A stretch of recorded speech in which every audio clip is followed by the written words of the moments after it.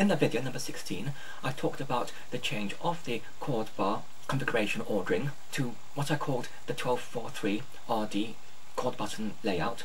Well, I've improved on that layout yet again, but this time the change is not as drastic as previously.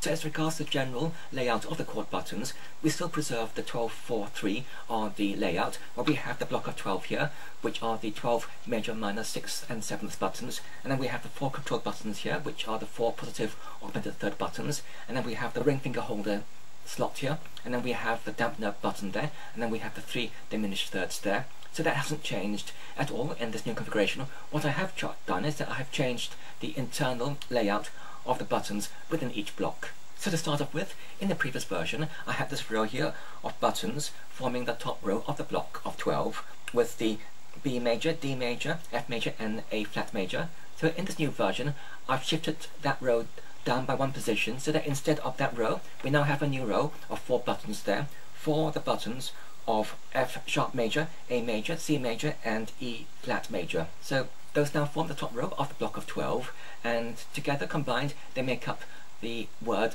FACE, face. So that is the name of this new layout. So it's called the Face 12-4-3 RD chord button layout.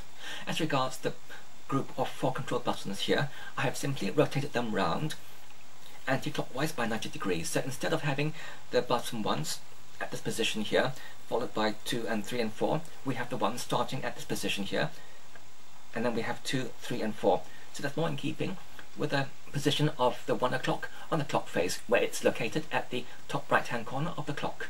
As regards this bottom row of diminished thirds buttons here, I've simply just changed them now so that they are in keeping with the major, minor, 7th and 6th buttons in the same row. So for example, for this chord button here, displays the notes F sharp, A, C and E flat, and this diminished third button here plays the notes of the chord that contain the notes B, D, F and A flat, and this diminished third here plays the chord that contains the notes of E, G, B flat and C sharp. The benefit of having this new layout is that it allows us to play the chord of C major very easily as a starting position. So what exactly is a starting position? Well, the chord button starting position is the one that the left hand, this one, assumes when in the middle of playing the chord buttons we suddenly lose track of all our orientation and we don't know where the chord buttons are and where the notes are. So in order to find our orientation again, we simply assume the starting position so that we can find all the correct chord buttons from that starting position. So how do we get to that starting position? Well, I'll show you now in 4 easy steps. So step 1, we place the ring finger in the ring finger holder, and then step 2, we pinch the thumb and the middle finger together like that, and then when they meet, that touches the side of the ring finger like that. And then step 3, where the thumb and the middle finger meet, then we place the index finger at the side like that. And then step 4, we rotate the left hand round so that the index finger touches the first button to the right of the ring finger like that. So that button, it's the control button number 4. So that is our starting position. So if at any stage we're lost among the chord buttons and don't know where the buttons are because we lose our orientation, we just assume that start position and then we've found the control button number 4. So that is known as the control button number 4 start position. So if we shift the middle finger just up 1 button to the one directly above the control 4 button, then we arrive at the control 1 button, this one here. And then if we shift the thumb to the button directly underneath the control 4 button, this one here, then that is the button for A flat major. So when those 3 buttons are pressed together, that allows us to strum or to sound the chord of A flat major. So these 3 buttons here are known as the A flat major start position. So that is A flat major. So from this A flat major start position, we can very easily find 2 other start positions. So the next one is the C minor start position, and to get to that position all we need to do is just to shift the thumb just up 1 to this button here, to this button of E flat major. So when these 3 buttons are now pressed, the control buttons, the same as before, and the E flat major button, that gives us the chord of C minor. So that is the C minor start position. So if we move the thumb just along 1 on the same row to the chord button of C major, keeping the same control buttons, when we press these three buttons, then it gives us the chord of C major. So that is known as the C major start position. So if at any stage we lose our orientation amongst the chord buttons and don't know where we are and can't find the chord buttons, we just assume the start position on the control button number 4, and then from that we find the C major start position like that, and then we know that's the chord of C major, and then we're back, and then from that position of C major we can very easily find all the other chords. I touched upon the benefit of having the 12-4-3 RD chord button layout in video number 16, and how using this layout it allows us to change chords very quickly and very easily through the use of the 12 major, minor, 7th and 6th buttons here, and the 4 control buttons.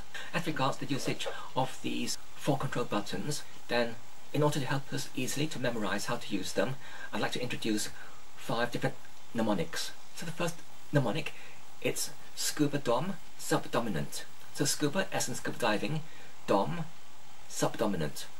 So the first mnemonic, it's scuba clockwise dom subdominant. What that means is that when we're playing a chord with 2 buttons being pressed in the control buttons, in order to play the subdominant chord, then we simply rotate the control buttons round by 90 degrees clockwise.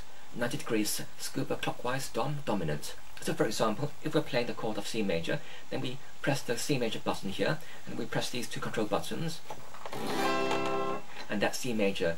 To play the F major chord, then we shift the C major to F major, and then we rotate the 2 control buttons round by scuba clockwise dom subdominant 90 degrees to these 2 buttons there, and that gives us F major. And similarly, to change from F major to B flat major, the subdominant, then we change the major minor button from F major to B flat major, this one here, and then as regards these 2 control buttons here, then we rotate them round 90 degrees scuba clockwise dom subdominant clockwise to these 2 buttons here,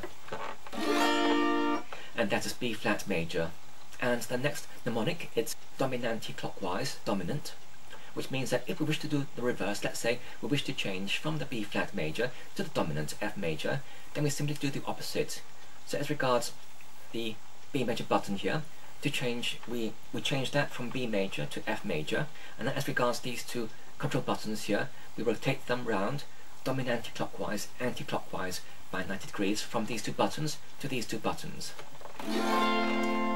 So that is F major, and similarly from F major to the dominant C major, we change from the F major button to the C major button, and as regards these 2 control buttons here, we rotate them round dominanti clockwise, anti-clockwise by 90 degrees to these 2 here, and that is the chord of C major. And the third mnemonic, it's 70 clockwise 7th, which means that if we wish to play the 7th chord of a major chord, then we simply play the 1 control button that is the most 70 clockwise or anti-clockwise of the 2, which is this one here, of these 2 here. So this is C major, and this is the C major 7th. And the third mnemonic, it's clockwise 6th, which conversely to the previous mnemonic, if we wish to play the major 6th chord of a major chord, then we simply press the most clockwise button of the 2 control buttons in order to sound the 6th chord. So for the C major 6th, we play these 2 buttons here. So that's the C major 6th. And lastly, the 5th mnemonic is minor on row. So with minor, the first 3 letters being M-I-N, and the acronym OR represented by on row. So what that means is that if we wish to play the minor chord of a major chord, then what we need to do is that we just play the same 2 control buttons as a major chord, but we just shift the major minor button just up 1 to the same one on the same row in order to play its minor chord. So for example, here we have the C major button, and then we have these 2 control buttons here as the 2 control buttons from C major. And in order to play the C minor chord, we simply shift it up 1 on the same row to the next button up, which is the E flat major button, and that is the C minor chord. Similarly, for example, these 3 buttons here play the F major chord, And to play the F minor chord, we simply shift to the same row, the next button on the same row, to play the F minor, whilst playing the same two control buttons here. So that is the F minor. So that is the same for all 12 major minor buttons.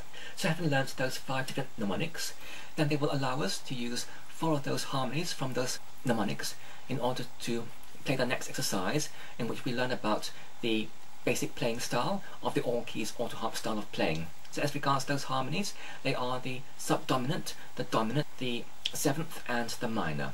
So in order to learn this basic style, we just start off with a very basic tune, which is this.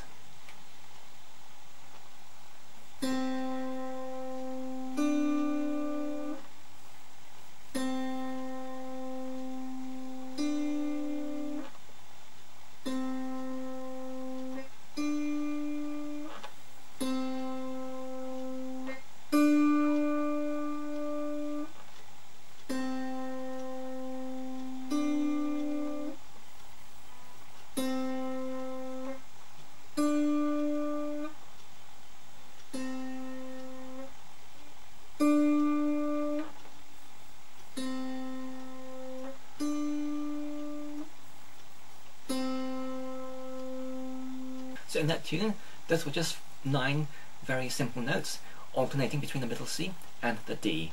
And once we've mastered those 9 notes, and after that we add the harmonies. And the harmonies are C major as the tonic, followed by G major as the dominant, followed by F major as the subdominant, followed by G major 7th as the dominant 7th, and then we go back to the tonic again, but this time we play the minor tonic, which is C minor, and then we play the dominant, which is G major, and then we play the minor subdominant, which is F minor, and then we play the dominant 7th, which is G major 7th, and then we end on the tonic major again, the C major. So these are the chords. The first one is C major, which are these 2 buttons here, the controls buttons 1 and 4, and this button here, which is top row and 3 along, this one here. So that's C major, and the next chord after that is G major. And if you remember, because the G major is the dominant, to get to the dominant we need to follow the mnemonic, which is dominanti-clockwise dominant. So as regards the 2 control buttons here, then we need to rotate them round anti-clockwise, like that.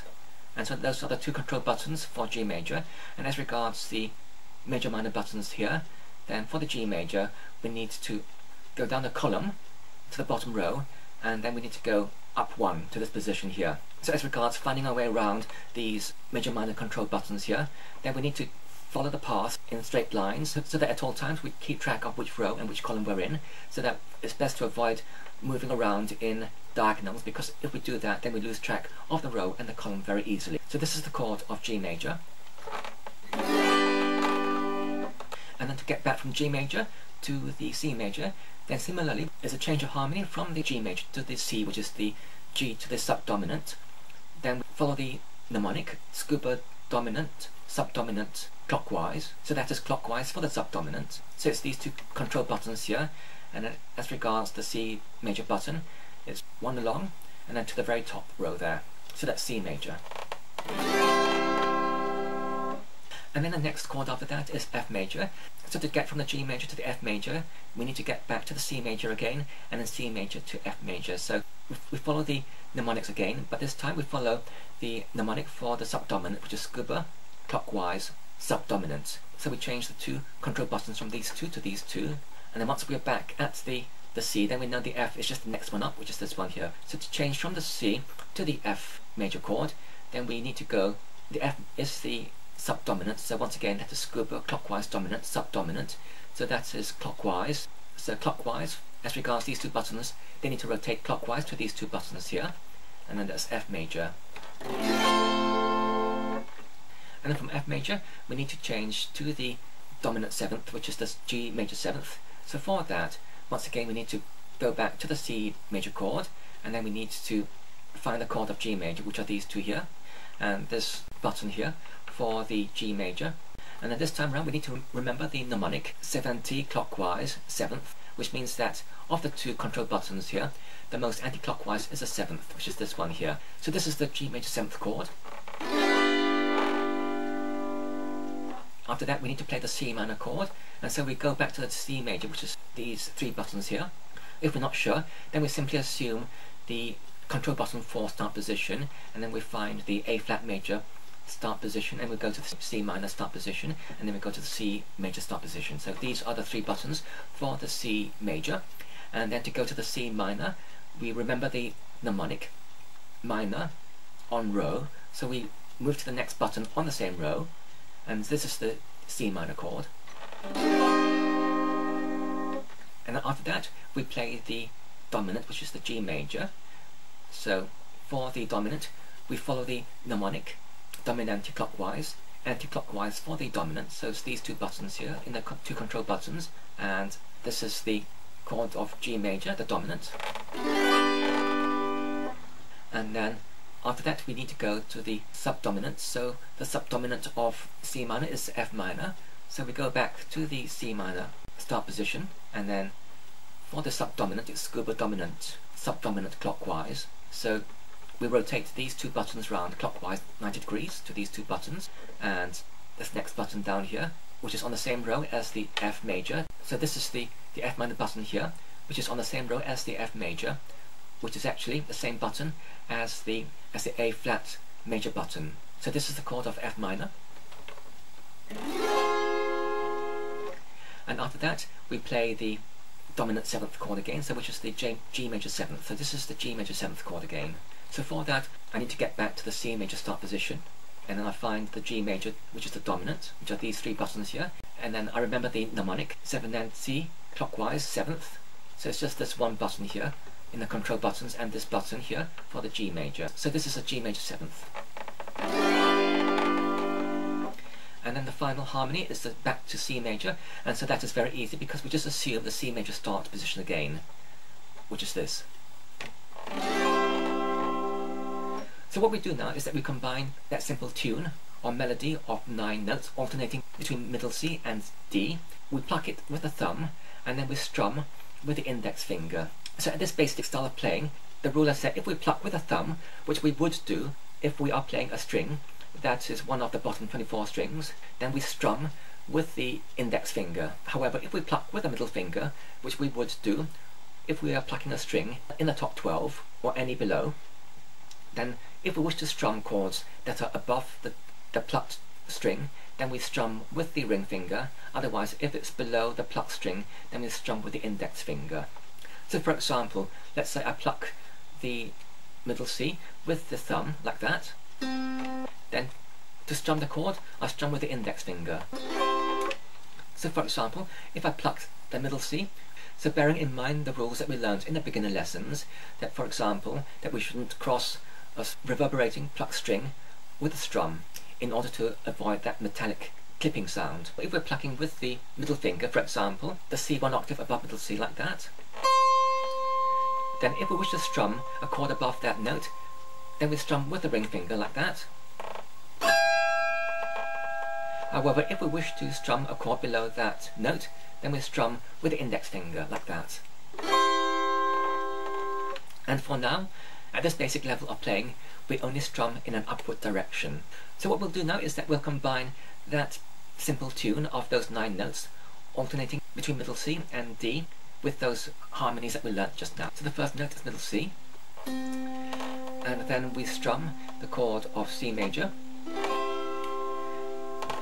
and then the next note it's D, and with that we strum the chord of G major, the dominant. And then to the subdominant of C major, which is F major,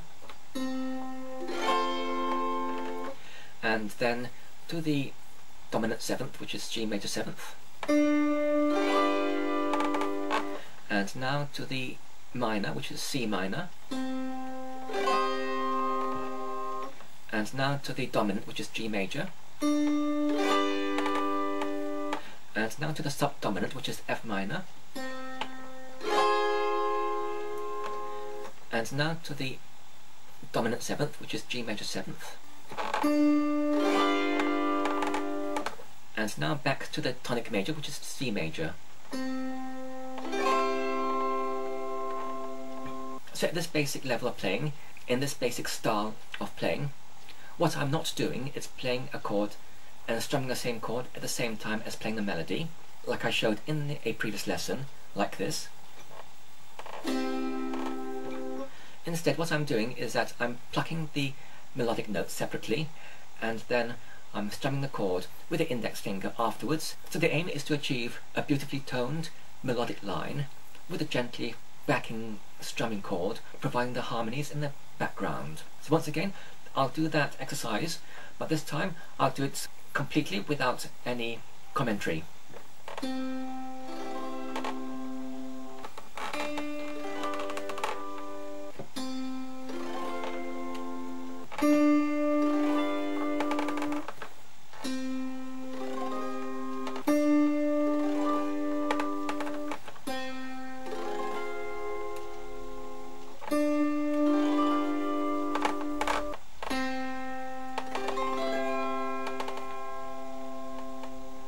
And notice as well how I was using the dampener button then between the harmonies, just to provide more delineation between the harmonies. So here we have the All Keys Autoharp Chordbar felt pattern configuration, version number 3, dated the 22nd of July 2017. As shown in the slide, it's the new arrangement, the very latest update, with the chord bars arranged in the FACE 1243RD configuration, with the 4 buttons of the major chords of F sharp, A major, C and E flat major forming the top leftmost buttons of the chord buttons. So if you are doing the conversion, you might wish to pause the video to make notes as regards the configuration. Alternatively, you might wish to do a screen print of this configuration. So that is all for this video. Just a basic introduction into the mnemonics that will help us to memorize more easily how to find our way around the control buttons here and the different major minor buttons and changing harmonies, and as well as that, how to play the basic style. So we can use that exercise in order to develop greater tonality and expressivity in our melodic playing. So I hope you have enjoyed this video. If you do have any comments, suggestions or feedback, then do leave them down below. Otherwise, in the meantime, until next time, have a nice day.